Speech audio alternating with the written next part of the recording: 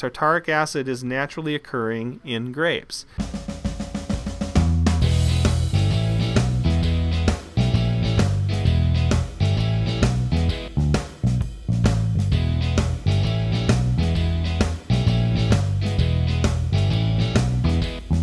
Hi, this is Dr. Cook, your Chem 240 instructor. Let's take a look at the next video.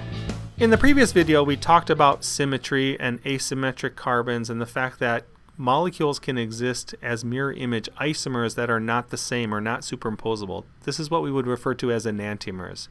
And I want to mention a little bit of the history and properties of these types of stereoisomers. Enantiomers actually have identical physical properties. If you take two mirror image isomers, the melting points, boiling points, spectroscopic properties, all of the properties of their molecule are identical except the direction that they rotate plane polarized light when it passes through a sample of those molecules. And it was in the 17th century when the Dutch astronomer Christian Huygens discovered plane polarized light. So if you take light which is traveling in waves in all 360 degrees, and you pass it through a polarizing filter, you get light which is polarized in one direction only. It was in 1859 when another scientist discovered that certain natural compounds rotated plane polarized light.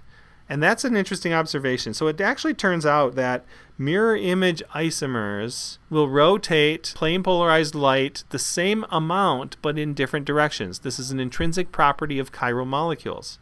So if you have one mirror image isomer, it might rotate that plane of the polarized light to the left a certain number of degrees, and if it's the opposite mirror image isomer, it will rotate it to the right a certain number of degrees.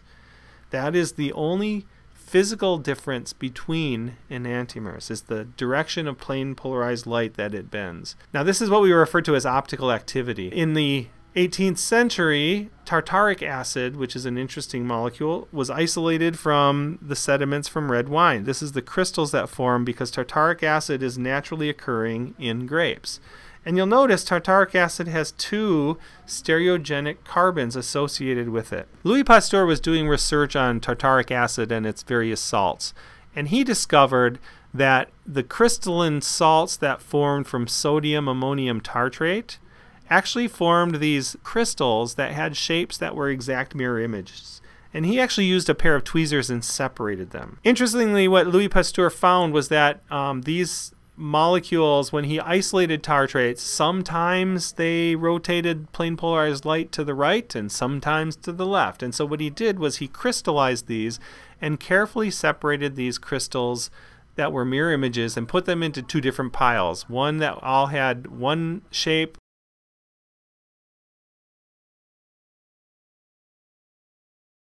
rotated plane polarized light in opposite directions. This was the first time enantiomers had actually been separated from a mixture, and this observation led Louis Pasteur to do a lot more research in this area. So today we can characterize chiral molecules by its optical activity, and we have formalized and standardized this so that we can directly compare different molecules and different isomers to each other. Now it makes sense that if enantiomers only rotate light in opposite directions, that if you have a 50-50 mixture of mirror image isomers, then what you would observe is no optical activity. That is, there should be no rotation of light.